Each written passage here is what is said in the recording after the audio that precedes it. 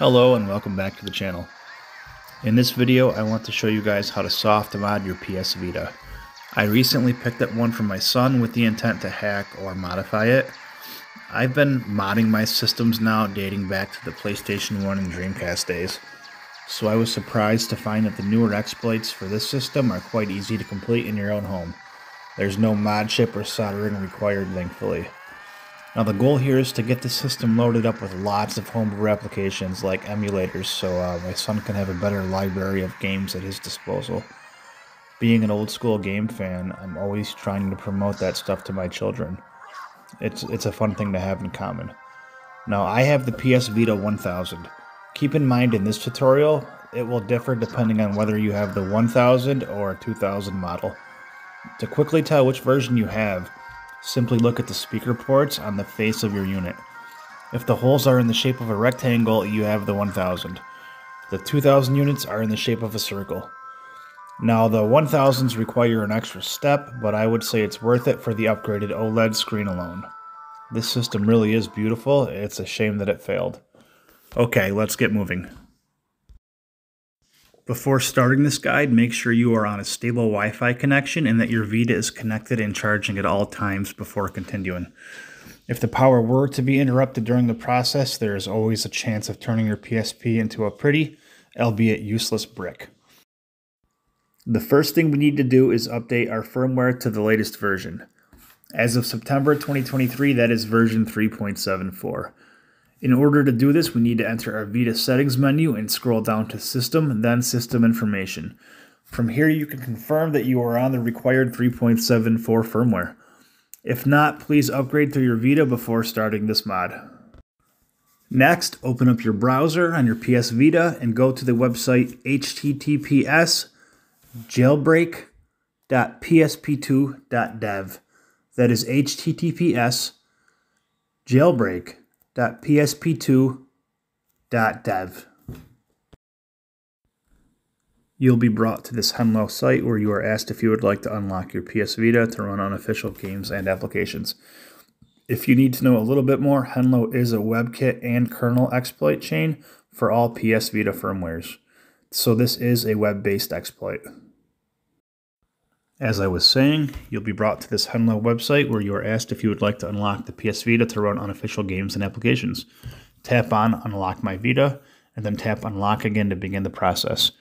You are then taken to this Hello Bootstrap menu.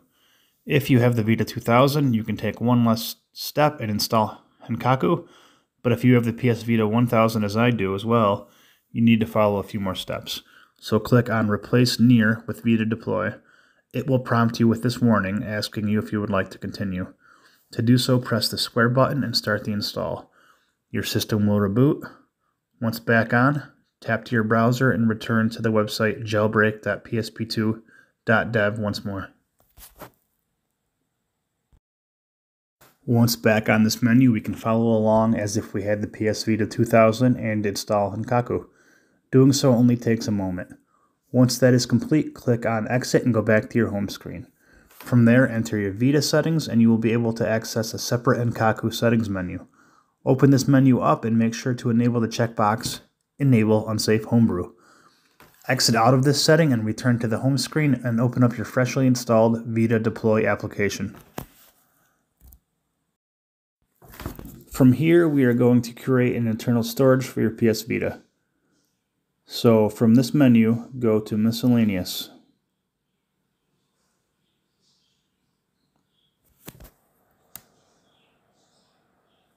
From here, we'll set up our PS Vita's internal storage. To make this happen, we need to create an internal or virtual memory card. So tap Miscellaneous, scroll down, and then hit Create an internal memory card.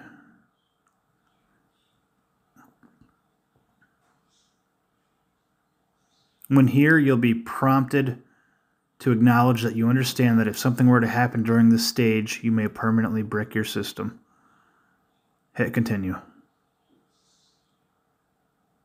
Scroll down to the default 2xxx storage configuration.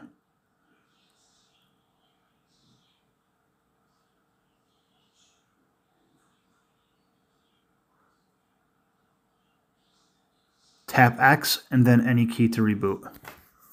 Once rebooted, enter settings and you will find your new 1 gig internal storage that you created.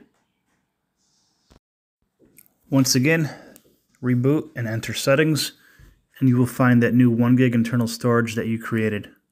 We are going to format that partition next. So scroll down, tap Format, and then Format Memory Card. From here you can see both the removable memory card as well as the internal memory card that we just created. Uncheck the removable memory card and make sure that the only internal memory card option is selected. Then tap Next, and finally Format. Then tap Yes once more. And tap Yes once more. Your PS Vita will reboot again, and once that happens, launch your browser for a third time and return to the Bootstrap menu. From here on out, PSP 1000 and 2000 users will forever be on the same steps. So it's time to utilize that internal storage that we generated and install Vita Deploy. So once you get here, select Vita Deploy and it will install.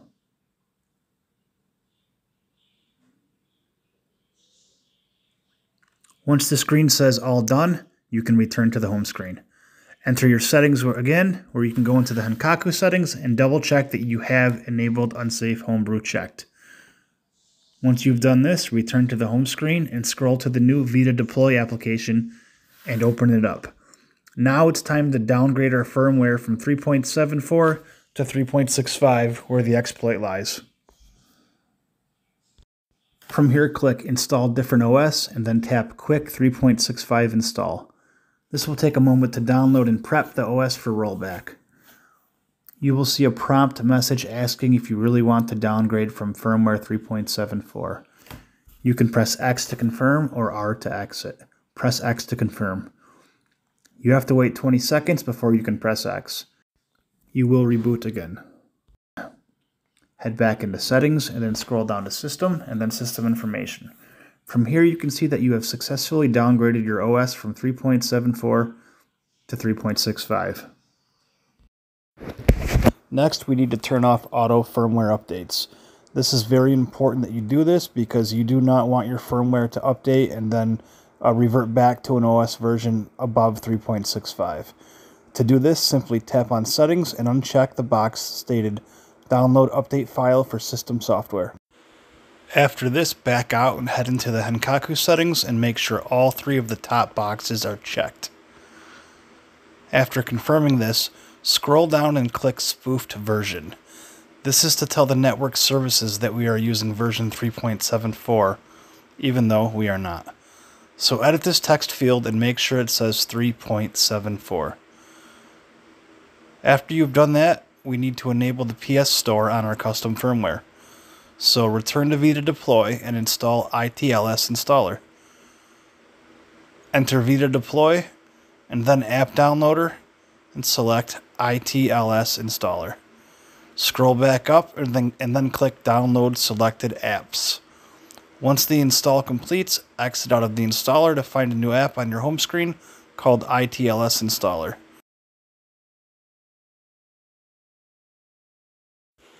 From inside here, click on the Install the full ITLS package. After a few moments, the device will reboot for a 4th time. This ITLS package ensures that we can still use the PlayStation Store to make purchases if we would like to.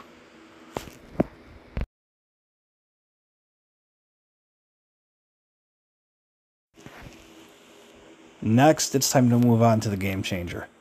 This simple $5 SD Vita Pro adapter lets you put your PS Vita apps onto micro SD. Otherwise, you're stuck using Sony's very own proprietary and very expensive card. This means you could put your entire PSP and Vita collection on this SD card, with the adapter, of course. If you need help dumping your collection to SD card, that will be another tutorial I can make in the future. You can find a link to this adapter card in the description. So, with the SD to Vita Pro adapter and SD card inserted, Scroll down to Miscellaneous and then tap on Format Storage Device. Make sure the target says SD to Vita and the file system says TextFAT. Now tap Format Target Storage. After it says Formatted, click OK and back out. From here, we want to tap on Mount SD Vita to GRW0.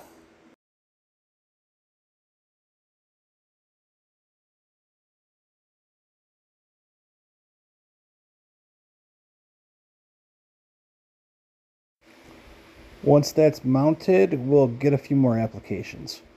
Back out and go into the app downloader and scroll down and select YAMT Installer.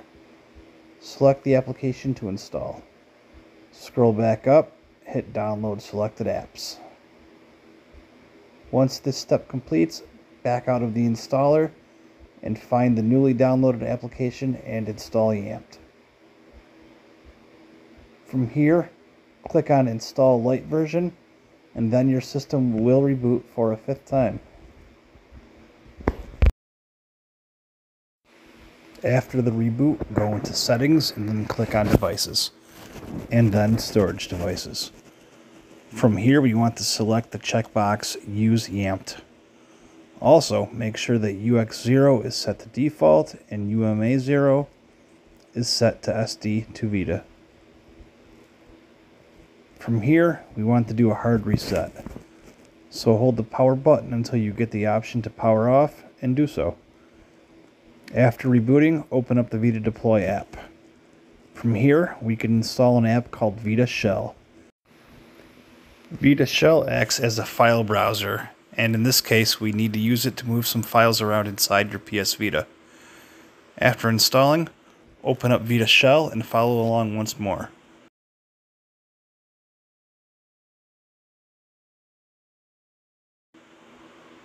Open up the UXO folder and press X.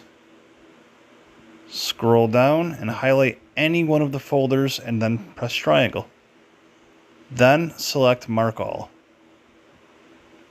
Press triangle again and then select Copy. Back out by pressing circle. And then go to the UMA0 folder. Once in here, go down to the only available folder. Tap triangle and then choose to paste all of the previously copied files here. After that, return to the home screen and open up your settings menu again. Go to Devices and then Storage Devices. Tap on UX0 and change it from default to SD2 Vita instead. After that, scroll down and change UMA0 from SD to Vita to memory card. Once completed, tap on your power button and reboot your device again. After rebooting, go into Settings, then System Information. Doing this to confirm that we have more memory than before.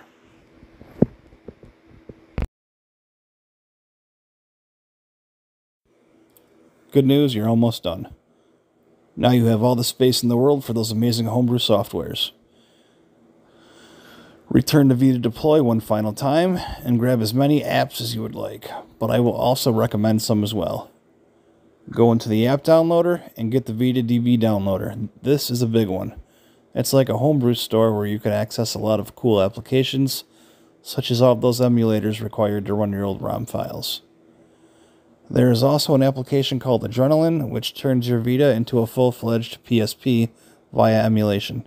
It's a very well done app. There's also an application on here called PKGJ, which I do not recommend, as it enables you to gain access to the entire PSP and Vita library. Most countries would consider this piracy, and for that reason, I do hope it is removed and destroyed as quickly as possible. Remember, you should only download things you have already purchased and have the receipt for. Then you have a nifty custom themes manager, which I have yet to play with. You can select these all at once, scroll up, hit download, where they will all download and install automatically. Well, that's it. I hope you're up and running.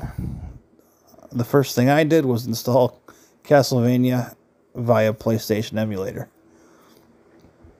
Let me know what you plan on doing in the comments and if this tutorial worked well for you. If you have any other questions at all, please ask away and I'll do my best to try and help out. Thank you and have a good night.